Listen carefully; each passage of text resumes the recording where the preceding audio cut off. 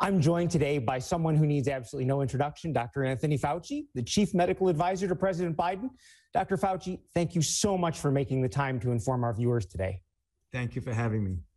So I'd like to start with a question specific to our state. Michigan, as you know, is experiencing a significant new wave in cases, despite having a mask mandate in place and capacity limits in place.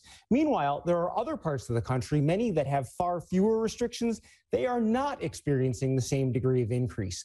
Can I ask you your thoughts on why Michigan seems to be doing so much worse right now compared to other states? You know, we don't have a precise answer to that question. It's very likely a couple of things together.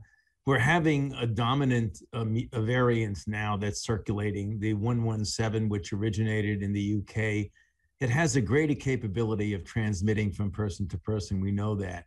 So I'm certain that this is having an impact in Michigan. Also, even though you still have a mask mandate on and you have not pulled back on some of the restrictions, that, you know, there is a feeling, understandably, throughout the country, and I'm sure in Michigan, of what we call COVID-19 fatigue, where people just are so worn out from now close to 15 months of this really strain on us all, that they are not abiding by the recommendations. And you don't want to blame people for that, because you can understand completely how they feel. But I think it's a combination of not adhering to the public health measures together with this variant now that has a greater capability of efficiently transmitting from person to person.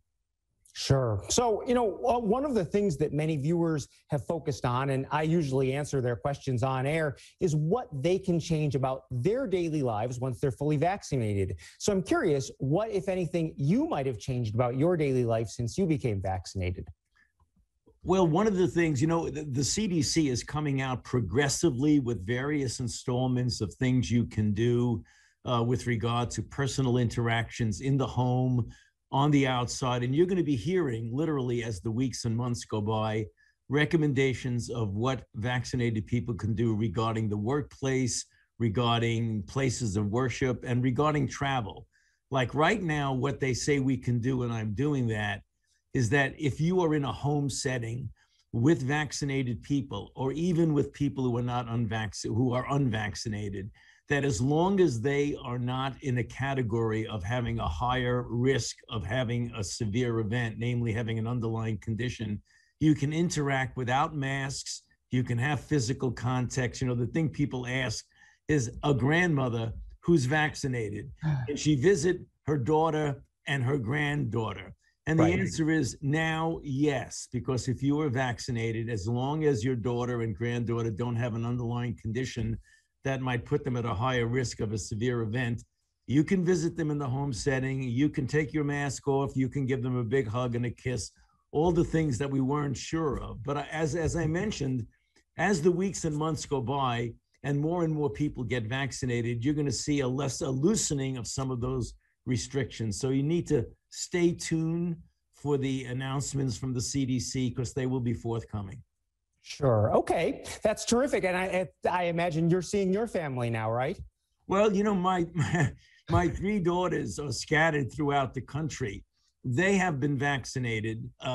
They're in situations, professions which get vaccinated. So even though they're young, in their late 20s and early 30s, they're vaccinated. So I just am, you know, looking forward to getting them to come and visit us, because we haven't really physically seen two or three of them literally in a year, which is terrible.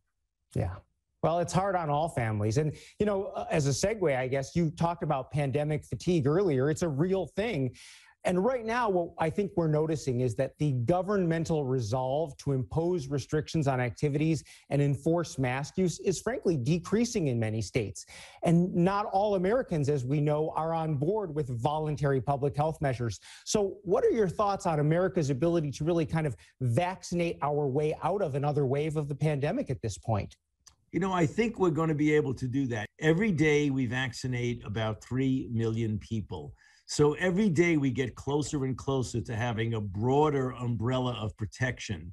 So you kind of think of it metaphorically as a race between a surging virus and our ability to vaccinate as many people as quickly as we possibly can, and which is one of the reasons why we're really putting on, a full court press to get people to get vaccinated. Just yesterday, they announced this community core, which is an organization now of multiple public and private organizations that get what's called trusted messengers to get information, to get people to understand why it's so important. And trusted messengers are anyone from church leaders to celebrities to sports figures, people that are trusted by the community to get them out there to get people vaccinated, because it is a race between the vaccine and the surging virus.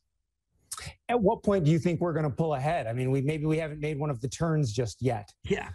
I think it's coming soon because, as we're now into April, we're going to get a lot more vaccine that's going to be available for distribution. Every day that goes by, we get closer and closer to that goal of getting as many people as we possibly can vaccinated.